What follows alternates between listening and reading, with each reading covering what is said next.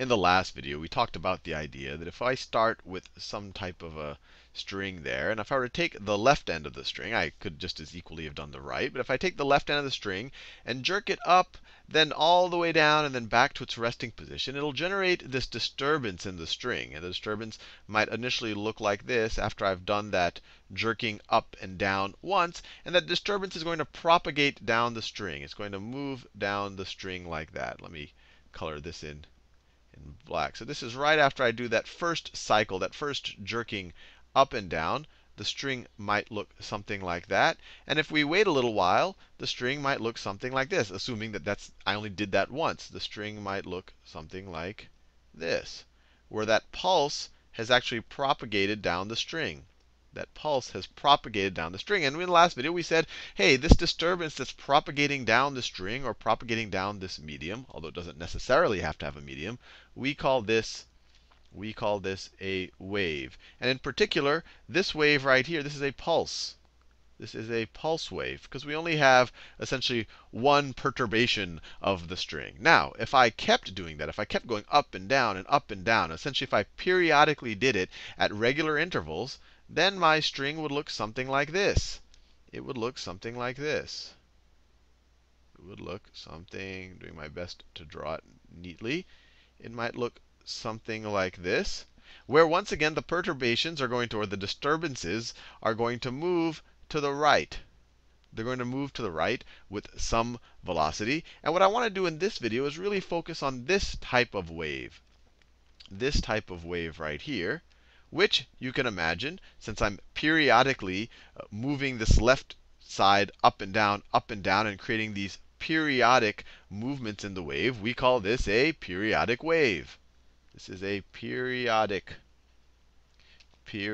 wave. The motion is repeated over and over again. So what I want to talk about is some of the properties of a periodic wave. Now, the first thing you might say is, well, hey, how far are you jerking it up and down? How far are these movements from rest? So if this is kind of the resting position right there, how far are these movements up and above the resting position and below the resting position? And we call that the amplitude of the wave. So that distance right there, I'll do it in magenta. That distance right there is the amplitude. Amplitude. Sometimes mariners will have an idea of wave height. Wave height, they normally refer to from the bottom, from the trough of a wave to its peak. Amplitude, we're talking about from the resting position to its peak. So let me label peak. Well, I think you know what peak means. Peak is the highest point on the wave. That's the peak, and that's the trough. If you're in a fishing boat and you wanted to see how big a wave is, you'd probably care about the wave height, not so much the if your boat's sitting down here, you actually care about this whole distance. But anyway, we won't talk too much about that. So that's kind of the first interesting idea behind a wave is, gee, and not all waves are being generated by Sal jiggling a string on the left-hand side, but I think you get the idea that these waves can represent many different, this graph can represent many different types of waveforms. And this essentially displacement from the resting position, or from the 0 position, that is your amplitude. Now, the next question you might ask is, OK, I know how far you're jiggling this string up and down, but how quickly are you doing it? So how long does it take for you to go all the way up, all the way down, and back again?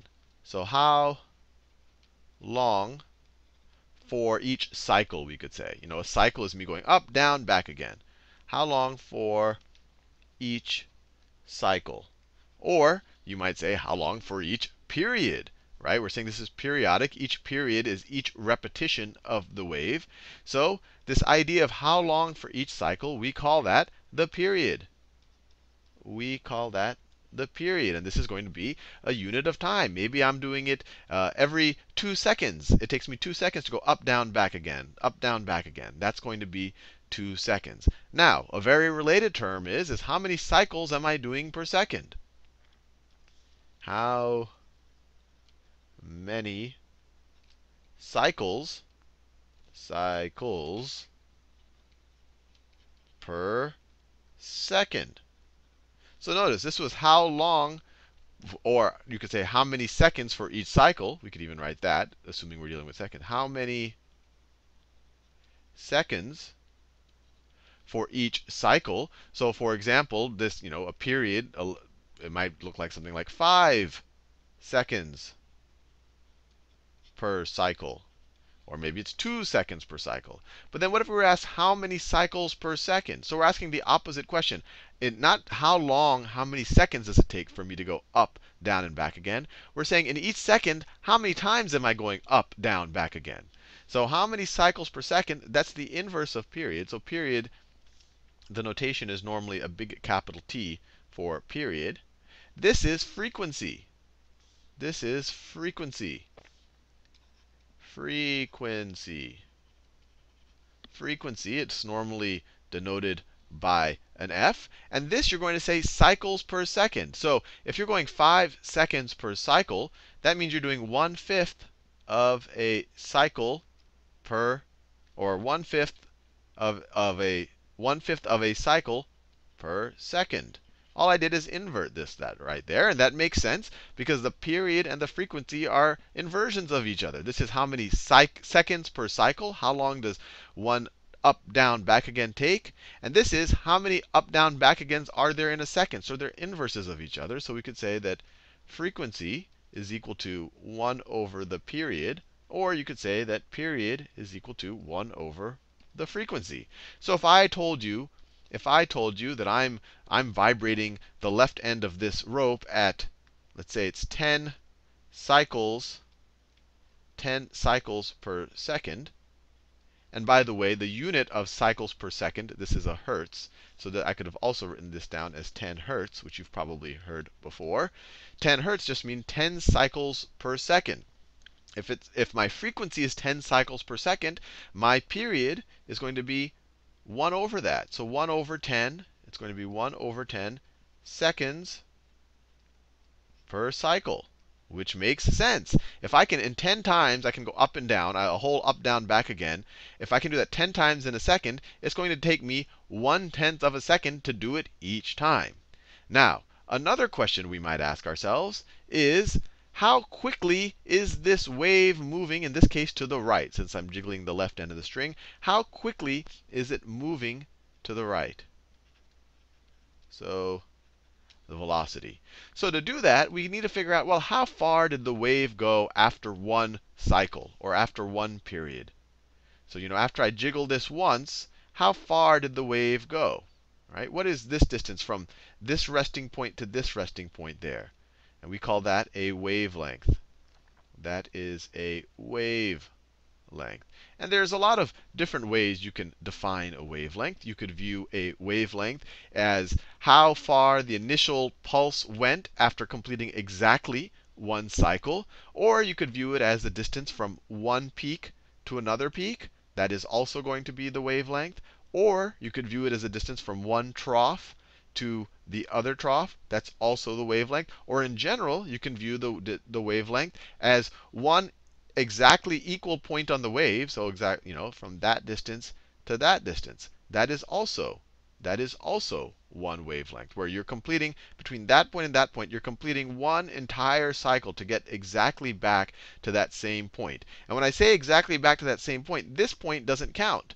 Because this point, although we're in the same position, we're now going down. We want to go to the point where we're in the same position. And notice over here we're going up. We want to be going up again. So this distance is not one wavelength. To go one wavelength, we have to go back to the same position, and we're moving in the same direction. So this is also one wavelength. So if we know how far we've traveled after one period, so let me write it this way. So wavelength is equal to how far the wave has traveled after one period. After one period, or you could say after one cycle, or one cycle. Because remember, a period is how long does it take to complete one cycle, one complete up, down, and back again motion. So if we know how far we've traveled, and we know how long it took us one period, how can we figure out the velocity? Well, the velocity is equal to distance divided by time.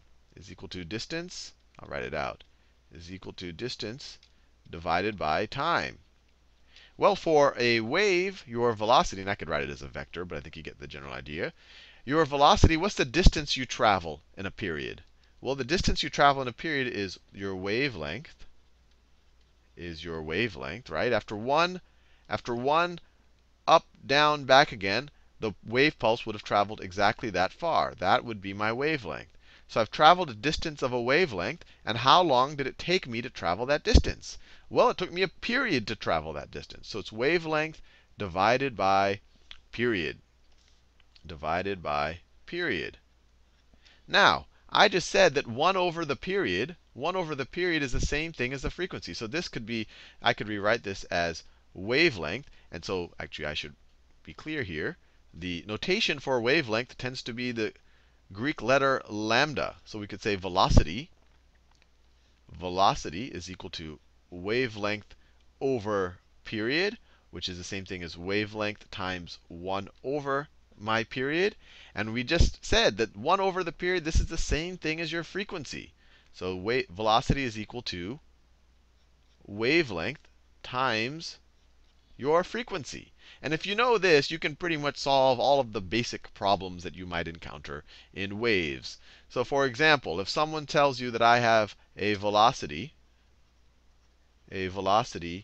of, I don't know, 100 meters per second to the right.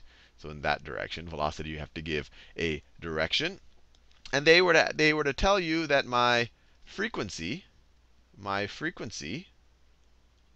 is equal to, I don't know, let's say my frequency is 20 cycles per second, which is the same thing as 20 hertz. So literally, if you were only to see this, if you had a little window where you're only able to observe this part of your wave, you would only observe that part of my string. If we're talking about 20 hertz, then in 1 second, you would see this go up and down 20 times. 1, 2, 3, 4, 5, 6, 7, 8, 9, 10, 11, 12, 13, 14, 15, 16, 17, 19, 20. That would happen in exactly 1 second, you would see this go up and down 20 times. That's what we mean by the frequency being 20 hertz, or 20 cycles per second.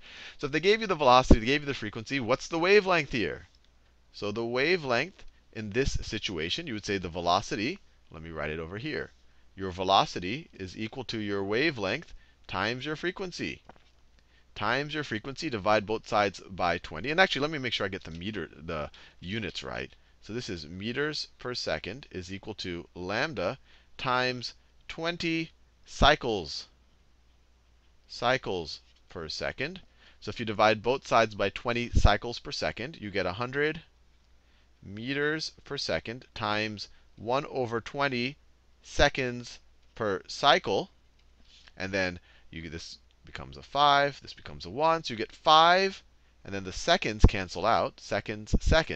So you get 5 meters per cycle. So this is equal to 5 meters per cycle, which would be your wavelength in this situation. So it's 5 meters. You could say 5 meters per cycle, but wavelength implies that you're talking about the distance per cycle.